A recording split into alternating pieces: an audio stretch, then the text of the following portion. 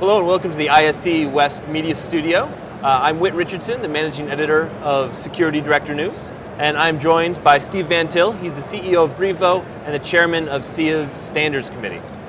So Steve, thank you for joining me first. Welcome, it's my pleasure to be here. About a year ago, you took over as Chairman of the Standards Committee, and I know that when you took that seat, you had some goals you set for yourself. Tell me about those. Sure.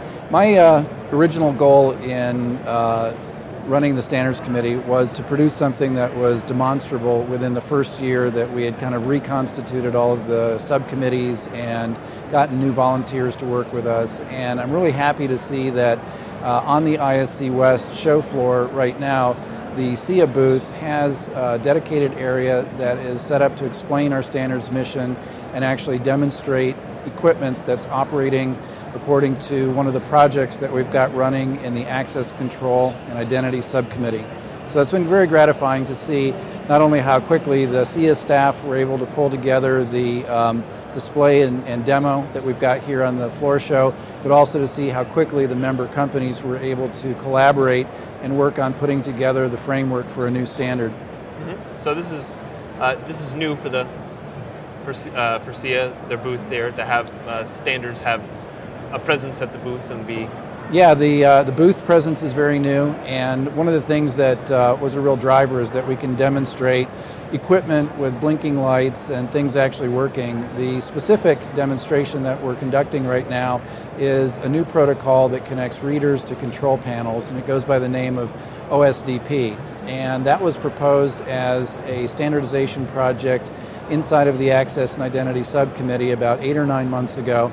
Right now, the specification is still under review, but the equipment that's being shown from 4 different manufacturers in the booth is actually working according to an earlier draft version of the specification that all of them collaborated on putting together for the show. So it's really exciting to be able to see this happening. I think a lot of times standards activities come off as a lot of paper pushing and a lot of very dry bits and bytes type of stuff, but there's actually an opportunity for people to go over there to the booth, see what's going on, and throughout the day, both today and tomorrow and Friday, there are some short 10 or 15 minute narrated lectures that explain what's going on with the equipment and allow people to ask some questions. So the schedule for those, I don't have it memorized, but it is up on the show website, and people can go ahead and look at the times for that demonstration. Okay.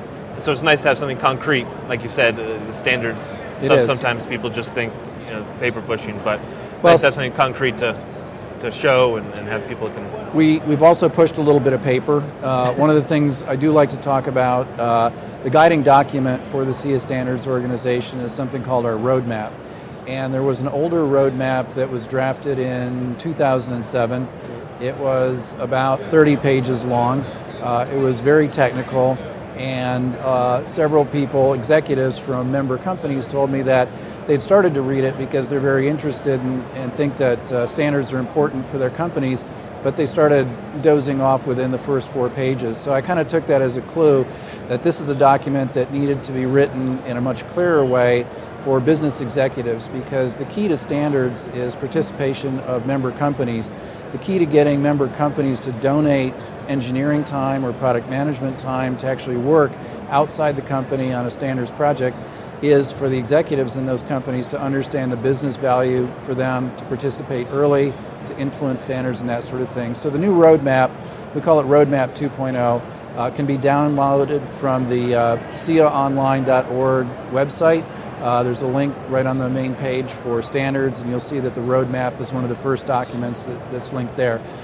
In contrast to the old one, this one's only about 8 pages long. It's written for the business reader, not the technical reader.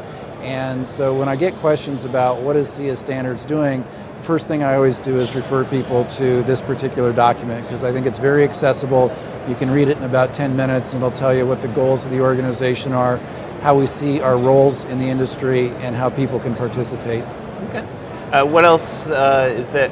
What is there to look forward to? What is the Standards Committee looking at now? What are the goals for the next year? We've got a couple of things. One of the changes that we instituted in standards is not just being an author, but also being an educator.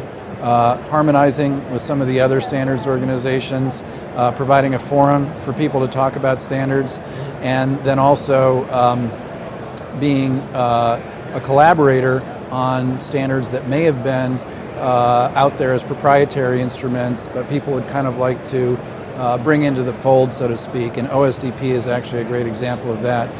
The other area that we're seeing more push toward is what's called application standards, so not just interfaces between equipment, but how to actually assemble a system, because we found that a lot of end users spend a lot of time essentially recreating the same kind of specification for how to do a particular security function, meaning something that involves multiple components and software systems. So application standards essentially put a framework together for how to assemble an effective solution out of all the different components that might be out there.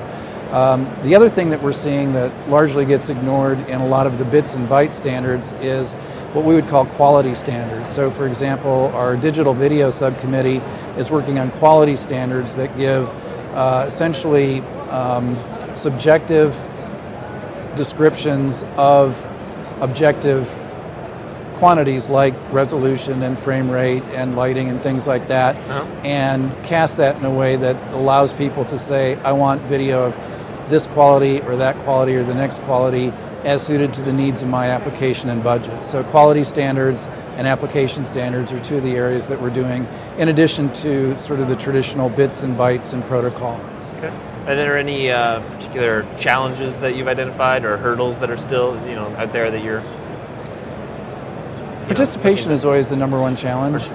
Everybody's always very busy. Yeah. The payoff for standards is usually in the longer term for your company. It's not something that's going to make a difference this quarter or maybe even this year. It does make a difference in the long run, because being involved early and influencing the outcome of standards obviously is your opportunity to shape things in a way that makes sense for you, for the unique end user needs that you represent, and for your company. Right. So, participate.